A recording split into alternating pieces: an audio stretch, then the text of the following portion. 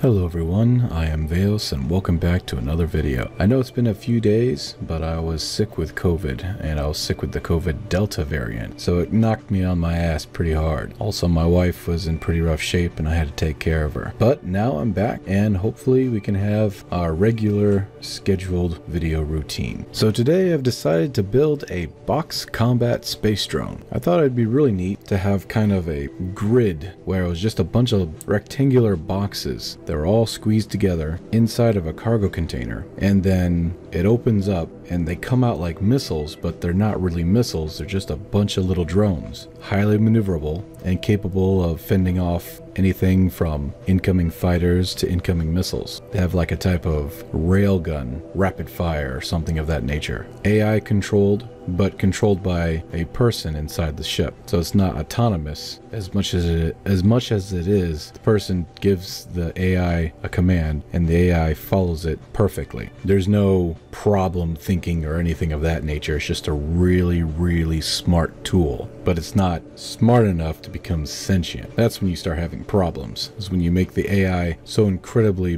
full of potential that it's able to go way beyond what it was made for. It's like giving a car feelings and emotions and dreams and aspirations to become more than what it is. At that point, you're just being cruel. Why give a car that kind of AI intellectual power when all you just want it to do is just drive really, really well in order to keep you and your family safe during traveling? So same idea, same concept. But anyway, I want to thank everybody for coming and thank you so much for being a part of this channel. I've got some changes coming up for the channel that I believe in my heart are a good thing. I'm going to try to expand a little bit here instead of being stuck in just one game. So wish me luck. And as always, I will see you in the next video.